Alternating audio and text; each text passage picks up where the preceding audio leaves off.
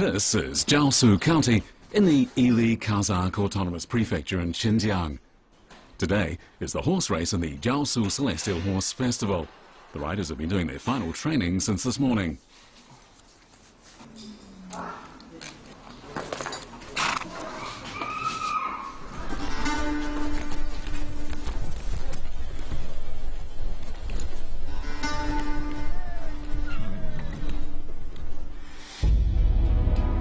The three mountain ranges forming two land basins is a typical formation in Xinjiang.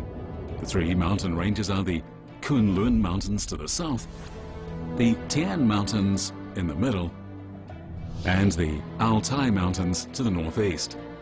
The two land basins are the Tarim Basin and the Dzungarian Basin. The Ili region in Xinjiang is surrounded by mountains on three sides, with the Ili River flowing through it, and it is this that gives the region its name.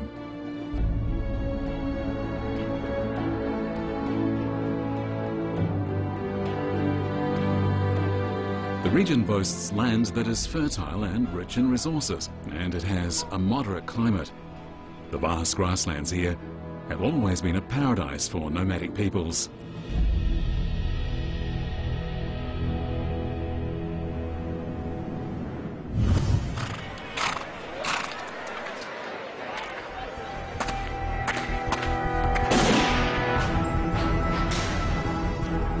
At the sound of the starting pistol, the horses gallop from the starting gate. The Chinese and foreign riders drive their trusty steeds as quick as lightning across the prairie.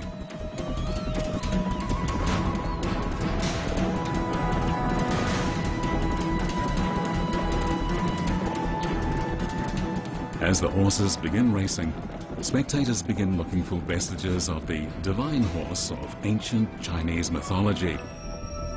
The divine horse, which was said to have infinite stamina, was one of the world's most ancient horse breeds, and it was domesticated more than 3 millennia ago.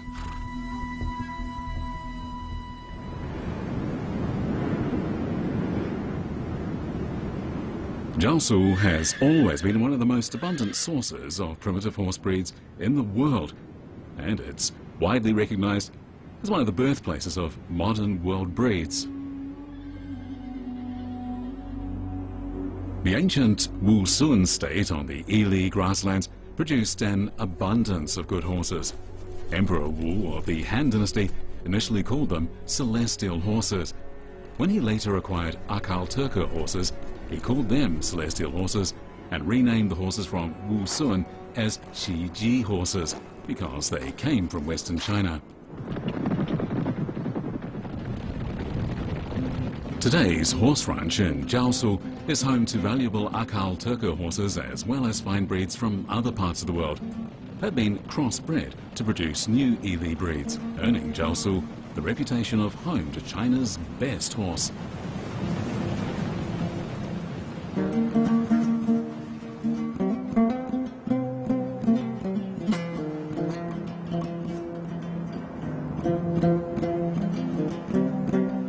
The ideal natural conditions of the Ili grasslands are not only good for the grass, but for the horses as well.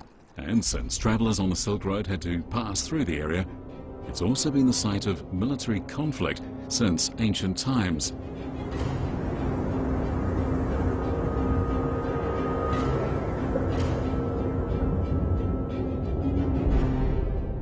There have been many crises here, hidden in the apparently rich and vast grasslands, as striving for the optimum space for survival has been a constant theme for the tribes living on the grasslands.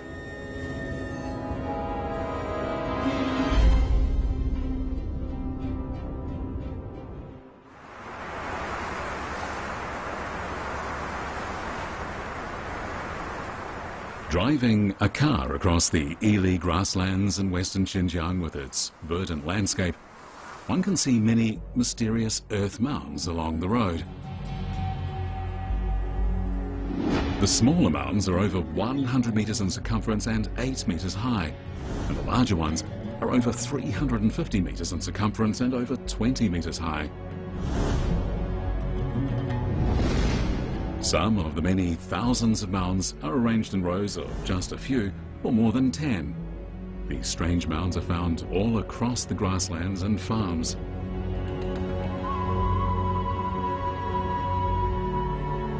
Archaeological excavation and evaluation have revealed the true nature of these mounds.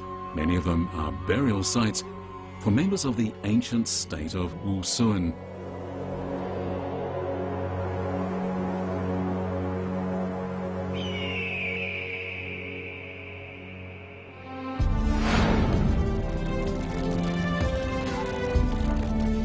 According to a description in the Book of Han, the location of the Wusun state largely corresponds to the modern-day drainage basin of the Ili River.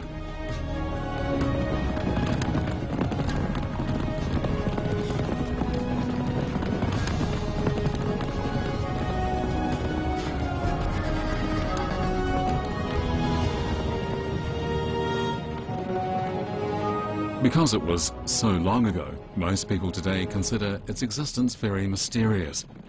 In fact, Wusun history shows that the cultures of the former Wusun state and the Central Plains have always been linked. Not only were there political and economic disputes between the two, but they also had important historical figures in common.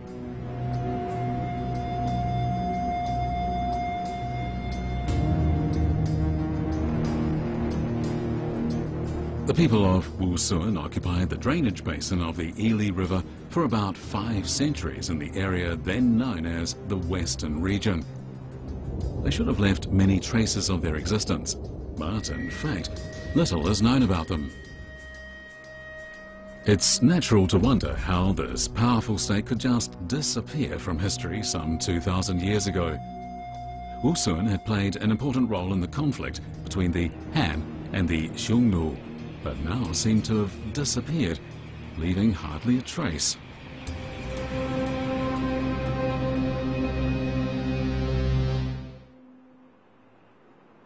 This bronze warrior is a national treasure now in the Ili Kazakh Autonomous Prefecture Museum. It was unearthed in the 1980s from the Great Grassland in Xinjiang County in Ili. The warrior is naked from the waist up and kneels on his right leg.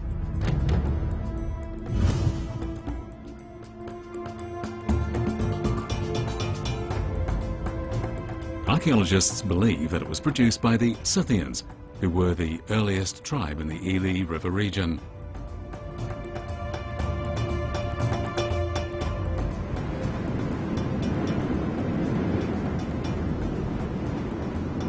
Researchers showed that the Wusun were one of the largest tribes to emerge after the Scythians. They were a mixture of Scythians and other peoples, so some of their culture and traditions were based on those of the Scythians. And their physical appearance was a combination of characteristics of the Caucasian and Mongolian races.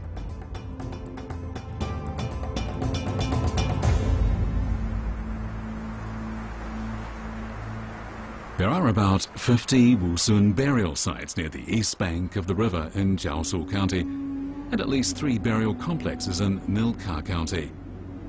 The majority of these burials are arranged in north-south rows.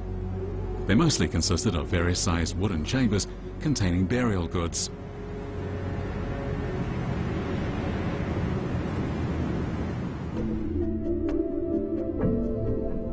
This painted pottery flask, unearthed in Nilka County, dates to the early Iron Age.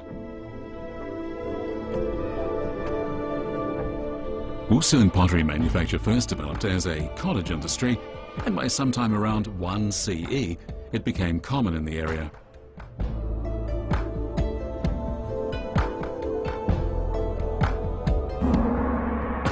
This bronze square plate with human faces and animal feet is even more spectacular.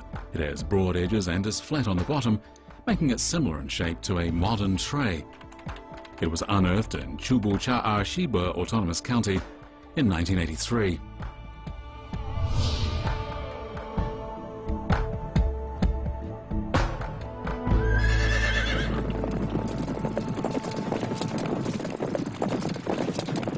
The ancient herdsmen that lived here hunted on horseback. They cooked what they killed, and they ate it from dedicated containers. This square bronze plate was initially believed to have been used for serving meat dishes.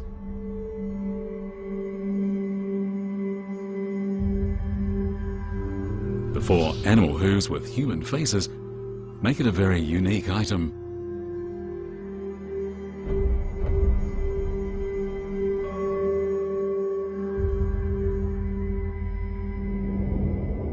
In the 1980s, an ancient copper mine was discovered on the south bank of the Kashgar River in Milkar County. Carbon-14 dating revealed the mine to be approximately 2,500 years old. This led experts to conclude that it was the source of the raw material for artifacts such as the bronze warrior and the square bronze plate. It also shows that the area was rich in mineral resources.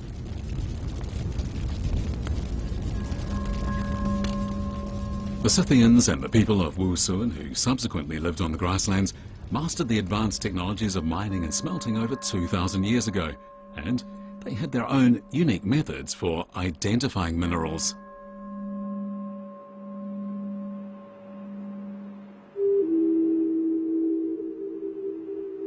Unlike similar objects from Kyrgyzstan, the square bronze plate unearthed from an ancient Wusun tomb was later viewed as not related to food. It's now believed that it was used to hold fire to light the sacrifice in Zoroastrian rites.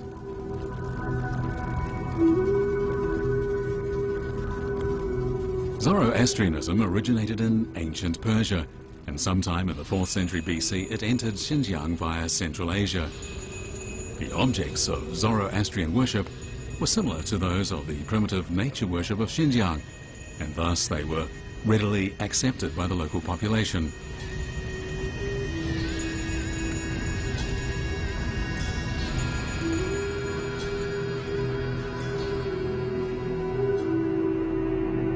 Zoroastrianism was the earliest non-native religion in the Ili region, and it was first adopted by the Scythians.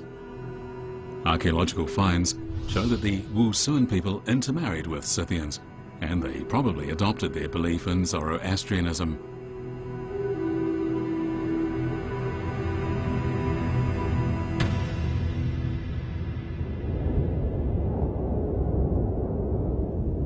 The funerary objects from the burial mounds have begun to inform us about the lives of the ancient Wusun people. According to the Book of Han, the Wusun capital was called Chuguchang, meaning Red Valley City.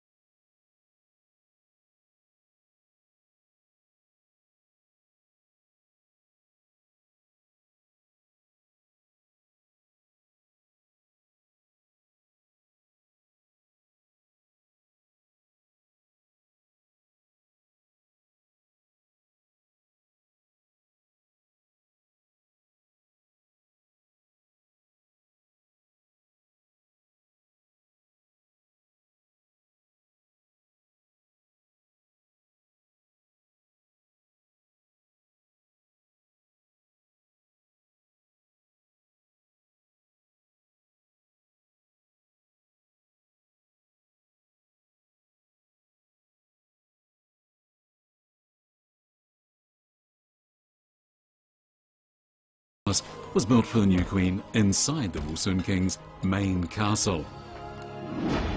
The Chinese called the place around the palace Red Valley City.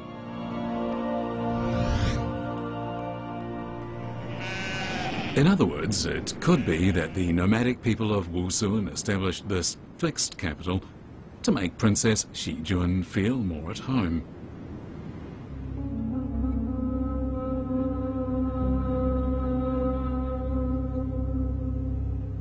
In 1988, history professor Su Beihai of Xinjiang University hypothesized that Wusun had 2 capitals.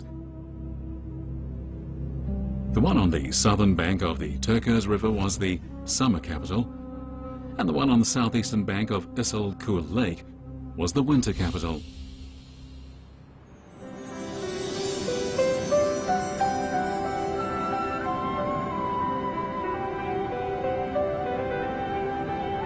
The high salinity of Ep1 Lake keeps the water from freezing in winter. The unique local conditions made the area a good site for the nomads to pass the winter.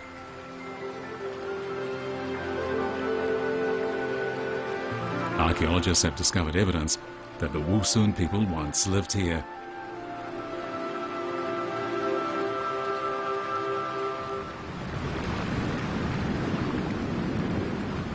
The weather along the Turkos River, one of the three main tributaries of the Ili River, stays comfortably cool in the summer. In addition to the many Wusun tombs found in the area, many traces of Han culture have also been discovered here. This is another major reason why experts believe this was the summer capital. Relics associated with the Han dynasty, such as mirrors, daggers and other items from the ancient tombs in Turkos County, show that the site was long in close contact with the Central Plains.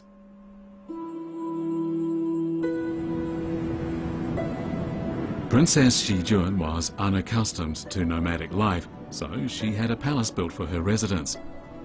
This palace may well have been east of Wusun, which was closer to Han dynasty territory.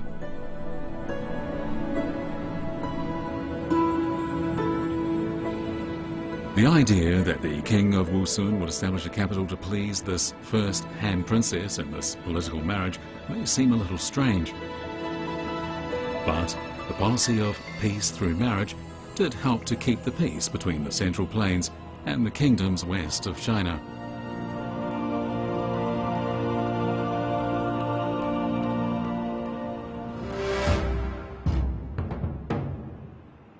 The states of the Xiongnu, Han dynasty and Wusun formed a triangle. The Xiongnu was in the centre and occupied the vast lands northwest of the Great Wall. The western Han and Wusun were located east and west of the Xiongnu.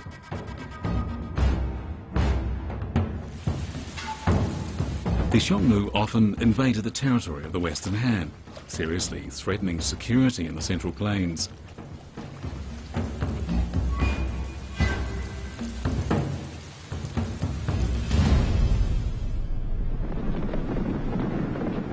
To maintain peace on the western frontier and defeat the Xiongnu, Emperor Wu of the Western Han formed political alliances with the smaller states in the western region through marriage.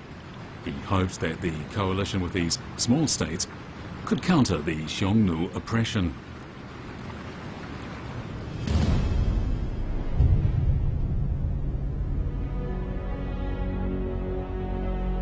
Zhang Qian, a former envoy to the western region, proposed forming an alliance with Wusun, the biggest state in the western region. He also proposed sending a Han princess to form a political bond with the Wusun and counter the Xiongnu threat. In addition, the Wusun territory was an important link between the east and west, so forming a bond with Wusun would benefit the Western Han in its western development.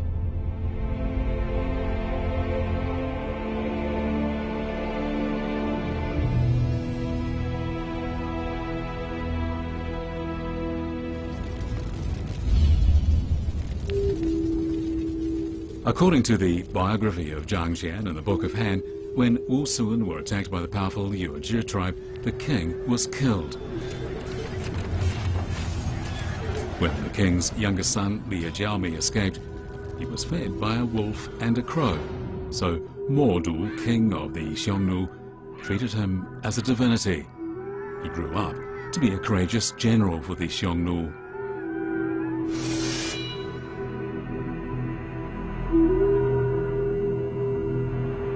Around the year 113 BC, Mordu's successor appointed Liu Jiaomi to lead expeditionary troops to Yuezhi territory around the Ili and Chu rivers. To reward him for his great victory, he gave Liu Jiaomi control of the grazing lands by the Ili River and Ep1 Lake. On behalf of the Xiongnu, Liu Jiaomi kept a close eye on the states in the western region.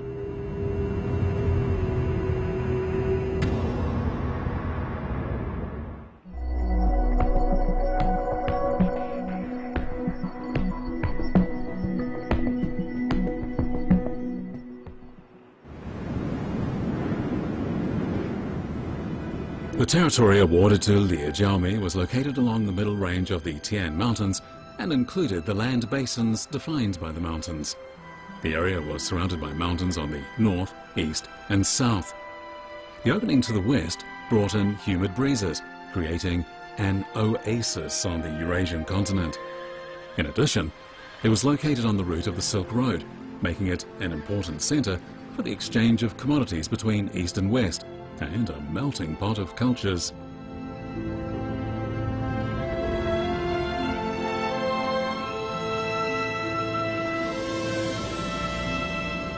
The Ili grasslands provided the nomads with the natural resources needed for development, and their geographical location was a superior military position.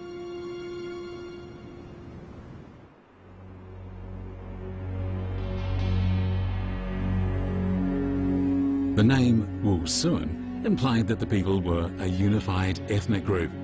When they migrated to the area around the Ili River and Issyk-Kul Lake, it opened a new chapter in their development.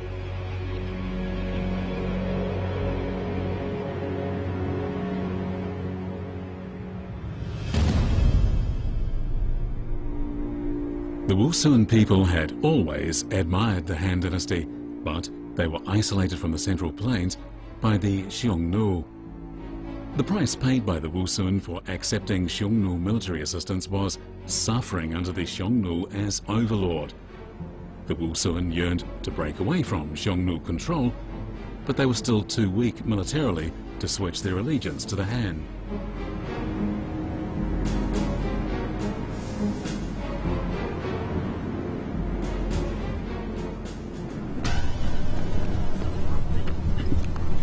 Zhang Qian once again travelled thousands of miles to meet with the Wusun king in an attempt to strengthen ties between the Wusun and the Han. He wanted to persuade King Liu Jiaomi to form an alliance with the Han court to put the squeeze on the Xiongnu.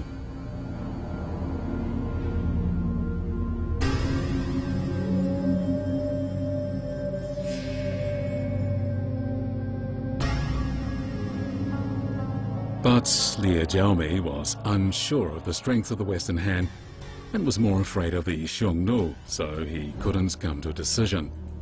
Frustrated, Zhang Qian suggested that the Wusun choose envoys to accompany him on his return to the east, so that they could see the strength of the Han dynasty and possibly convince the Wusun to join the Han.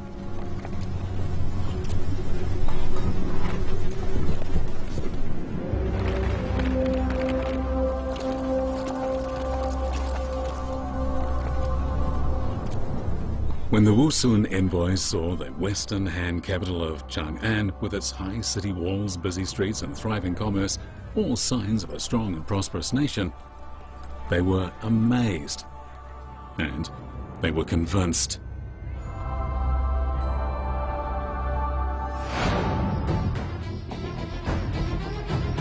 But news of the Wusun's closer ties with the Han soon reached the ears of the Xiongnu. The Xiongnu leaders decided to take military action.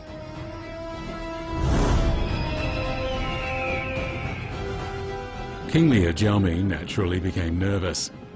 He sent an envoy with 1,000 Wusun horses as a betrothal gift and requested a Han princess for marriage. He hoped that an alliance through marriage would counter Xiongnu aggression.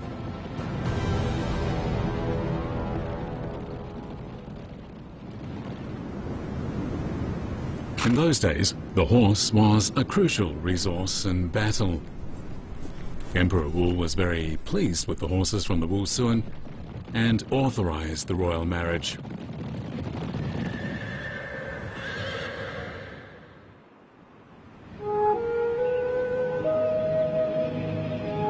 In 105 BC, Liu Xijun, a member of the Han court, was chosen by Emperor Wu to be Liu Jiaomi's bride.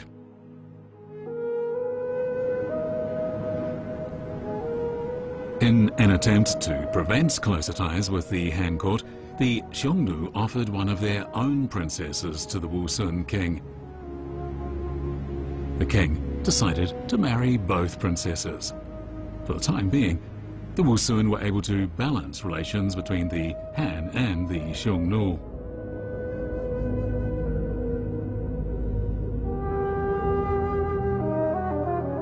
Just a few months later, two majestic convoys travelled toward the Wusun court, one for the Han princess from Chang'an and the other for the Xiongnu princess from north of the Gobi Desert. They progressed with great majesty. This novel three-way princess diplomacy between the Han, Xiongnu and Wusun would soon play out on the banks of the Ili River. The Wusun king gave the Han princess the title of imperial concubine of the right and the Xiongnu princess the title of imperial concubine of the left.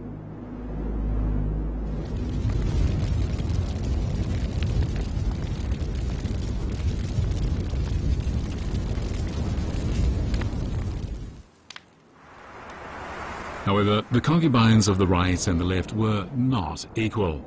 The Wusun regarded the left as dominant, which meant that the Han princess Xijun was subordinate to the Xiongnu princess. Moreover, Xijun was completely unaccustomed to nomadic life. But the marriage was arranged to establish a strategic alliance, so Xijun was obliged to shoulder her nation's mission with no consideration of her own happiness.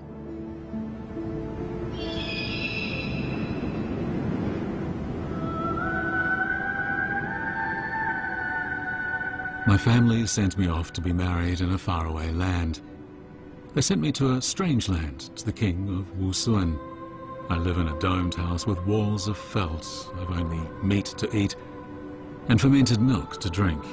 I constantly think of home, and my heart is full of sorrow. I wish I were a yellow swan, returning to my home country. This simple song, called Song of the Yellow Swan, reflects the great loneliness of the princess.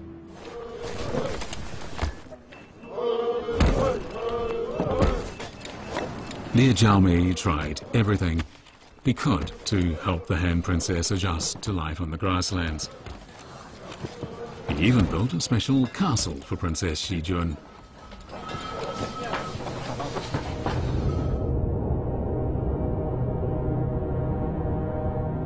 But before Princess Xijun became accustomed to life in Wusun, the aged Liu Jiaomi decided to marry her to his grandson, who would later be known as Jun Shumi.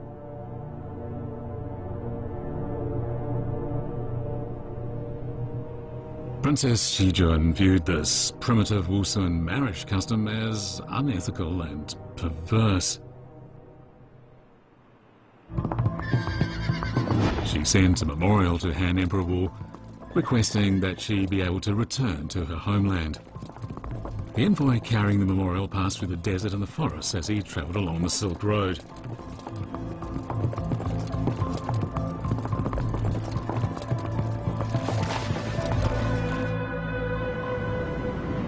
For the anxious Princess Xijun, time seemed to almost stand still.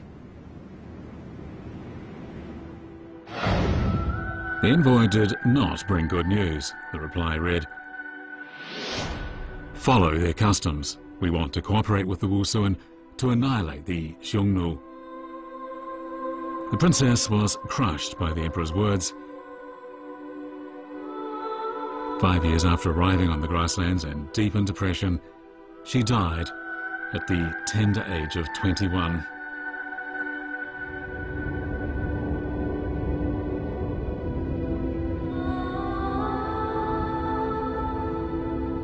The site of Princess Xijun's burial is a mystery. Some scholars believe that her tomb may have been on the southern bank of the Turkos River outside the summer capital.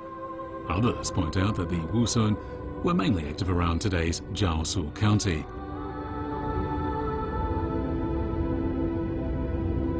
The ancient Xiate Road, an important passage connecting areas to the north and south of the Tian Mountains, is in this area. This passage led to her homeland, so the princess may have been buried somewhere along this ancient road.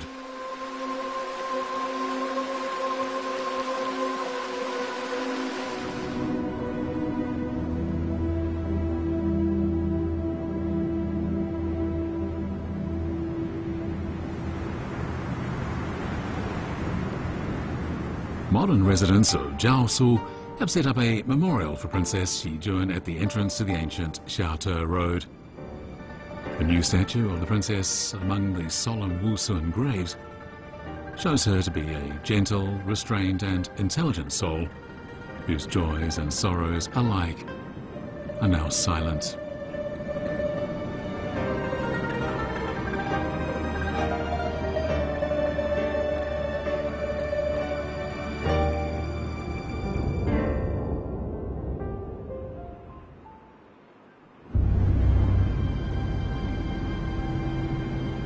Following the death of Princess Xijun, Jun Xumi decided to continue the example of Han Emperor Wu by making peace through marriage.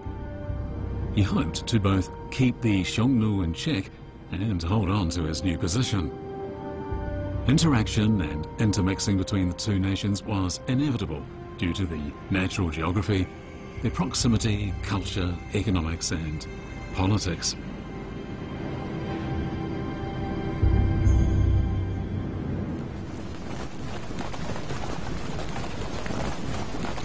In the year 101 BC, the entire Han wedding party, protected by guards, left Chang'an and began their long journey westwards.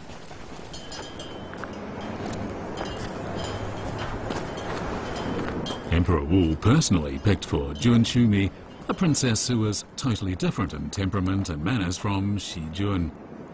Her name was Liu Jieyou.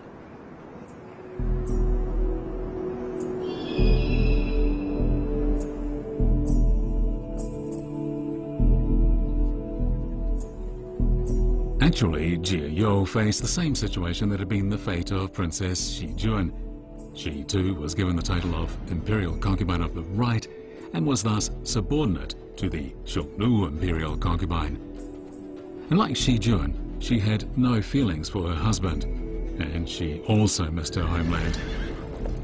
But her cheerful nature and strong spirit enabled her to go through with it. She did it to restore honor to her family.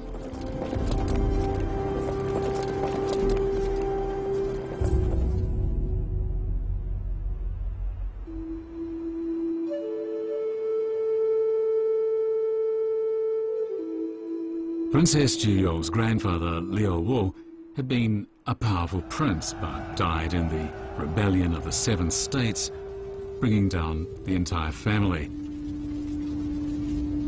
As a result, Princess Jieyou became a commoner in the streets of Chang'an.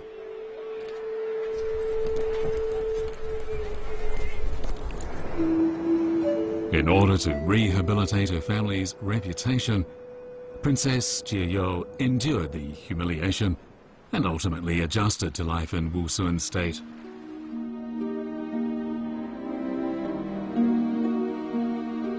But several years later, relations between Wusun and the Xiongnu became even stronger when the Xiongnu princess had a son for Jun Xumi. Meanwhile, Jieyou was still childless. But instead of becoming upset, Princess Jieyou waited patiently for a change in fortune.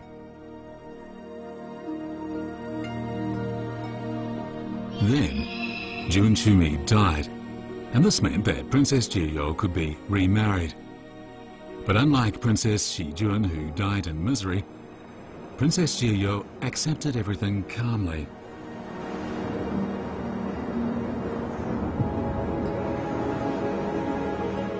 Her second marriage had a tremendous effect on the Han, the Xiongnu and Wusun, and it even affected the entire western region.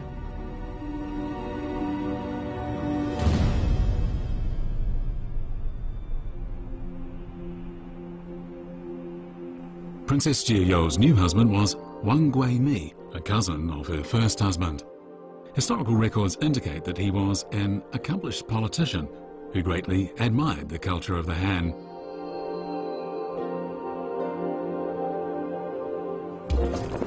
This helped strengthen relations between the Han and Wusun, with messengers constantly traveling between the two states. Meanwhile, contact between the Han dynasty and other states in the western region became more frequent. The Silk Road prospered as the states of the Western region vied to improve contact with the Han. Gradually, silk became common among well-off Wusun citizens. As part of the dowry for the marriage alliance, farmers and skilled workers accompanied the princess to Wusun, bringing grain cultivation to Red Valley City.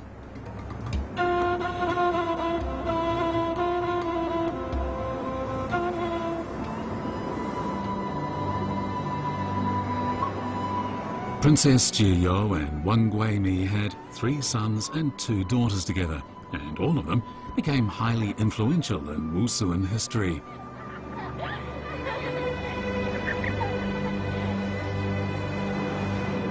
Through her assistance and influence, Jiyo played a very significant role in stabilizing Wusun and improving relations with the Han. Wang Guimi resolutely turned away from the old policy by pledging allegiance to the Han.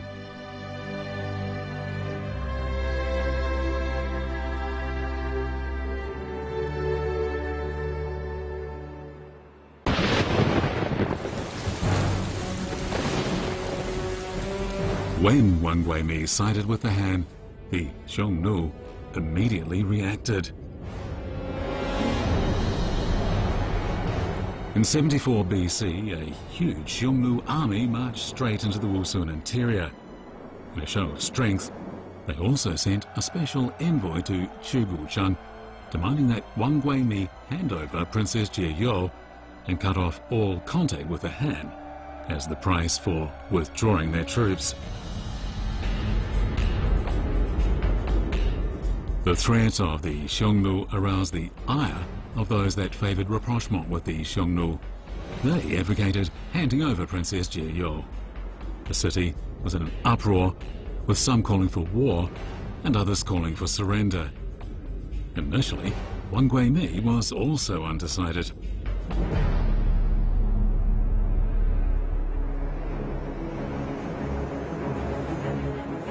In the daytime, Princess Jiyo persuaded Wang Guimi not to aggravate the situation, and at night she wrote to the Han court requesting assistance. If she could get the emperor to send troops, the crisis would be resolved.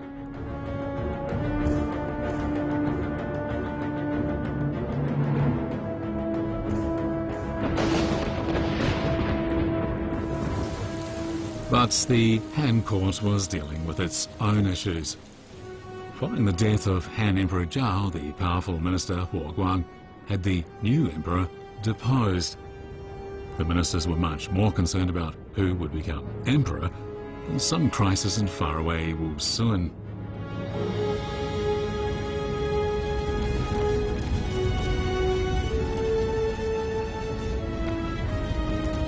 Princess Jiyo had to save herself. She convinced some members of the Wusun royal family to be on her side and prepared for war.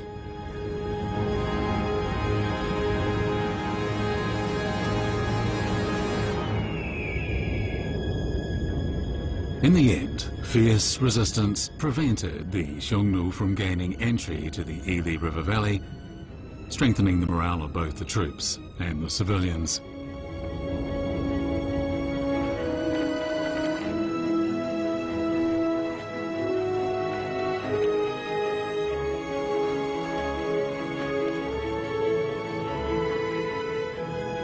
After Emperor Xuan ascended the throne, Princess Jiyo and Wang Guimi again sent a petition to the Han Emperor. They urged him to help the Wusun by attacking the Xiongnu on the east and west sides, reminding him of the alliance forged through marriage. The Xiongnu were also taking rapid military action to maintain their rule of the western region.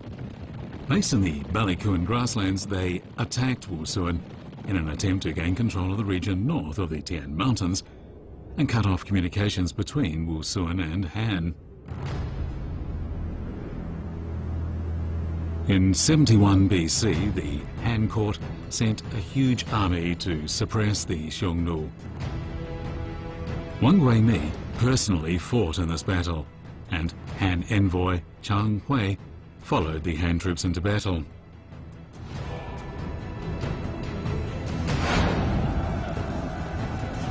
The Wusun troops directly attacked the royal court of the Xiongnu. The Han-Wusun alliance was victorious, greatly reducing the power of the Xiongnu in the western region.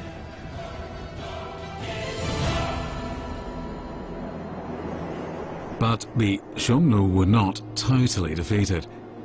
In the last months of the year, they launched a surprise attack on the Wusun, but the attack turned out to be a mistake. On their way back, they encountered the heaviest snow in a century and suffered a bitter defeat. In late 70 BC, heavy snow covered the entire territory of the Xiongnu, dooming countless civilians and livestock to death by freezing. Some small tribes north of the desert took advantage of the situation to launch a joint attack with Wusun against the Xiongnu, handing them a crushing defeat. In 60 BC, after Xiongnu surrendered, the Han government established a protectorate in the western region, essentially incorporating it into Han territory. The Wusun captured a large number of Xiongnu troops and overnight became the most powerful state in the western region.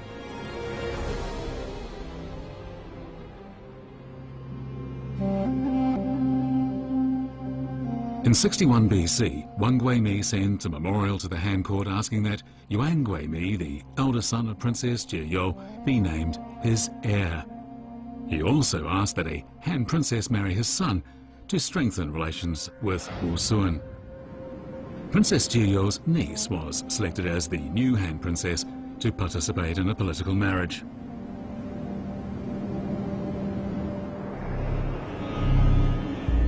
But just as the marriage party was arriving at Dunhuang, Wang Guimi suddenly died, and with his death, the 10-year dominance of the Wusun in the western region came to an end. The Han-Wusun marriage alliance was also cancelled. Princess Jieyou once again faced trouble on all sides. Wang Guimi's half-brother Nimi, whose mother was a Xiongnu princess, took advantage of the situation to remove Princess Jieyou's eldest son from the throne and seize power. He followed a policy that favoured the Xiongnu over the Han, and he demanded that Princess Jieyou marry him. Princess Jieyou accepted Nimi's betrothal gifts, but secretly plotted his death. Unfortunately, her plan failed, and Nimi escaped. She immediately had Nimi's trusted followers executed, and then strengthened defense measures in anticipation of Nimi's revenge. But Nimi was now too afraid to act.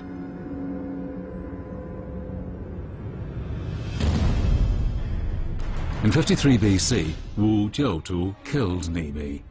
The Han court then named Wu Jiutu as king and Yuan Guimi as great king.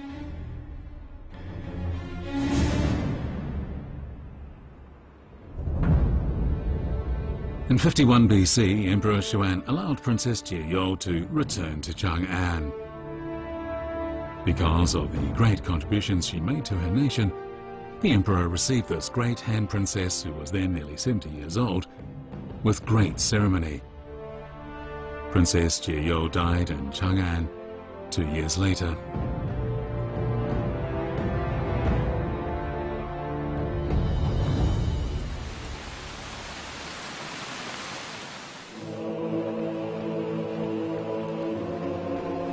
Following the death of Princess Jieyou, the state of Wusun began breaking apart. In 437, Wusun was recorded joining the mission of the 16 kingdoms of the western region to pay tribute to the Northern Wei court. But this is the last record of Wusun in history. Wusun was then a small state hiding in the mountains that soon after disappeared completely. and to this date, no one knows for sure why it disappeared.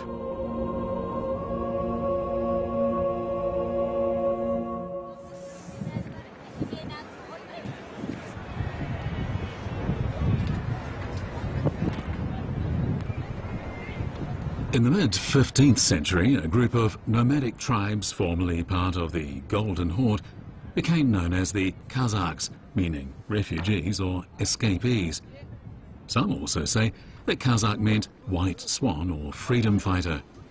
Experts generally believe that the Wusun were one of the original ethnic groups in the Kazakhs.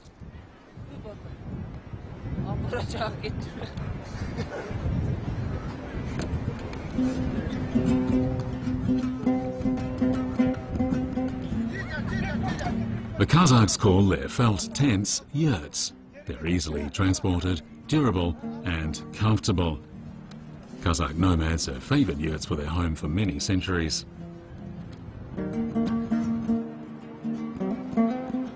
The yurts are made almost entirely from local materials. The frame is red willow from the desert. The outside cover is woven needlegrass secured with rope made from cowhide and tendons. It's light, yet sturdy.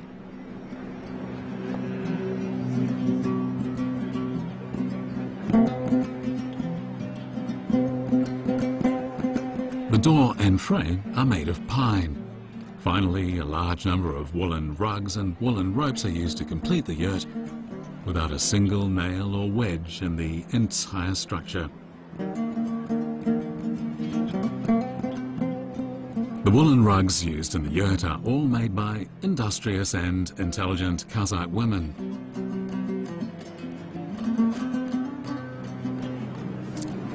The first step in making a rug is to prepare the wool by beating with a wooden club, soaking in water, laying out flat to dry, and compacting and tightly rolling and unrolling several times.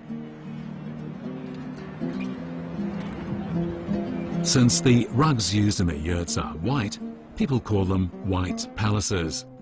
The yurt was an important creation of their Kazakh forefathers.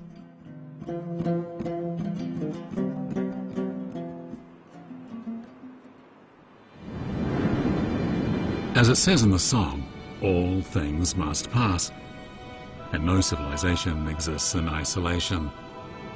Every path eventually leads to the same goal.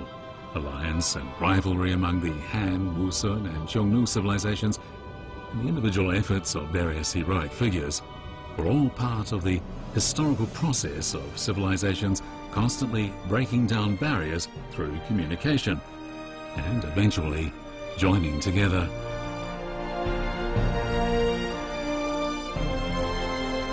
Even more significant is that all choices and efforts must follow the general trend of history. No matter how perilous the process, people will always strive for a simple life and pure relationships.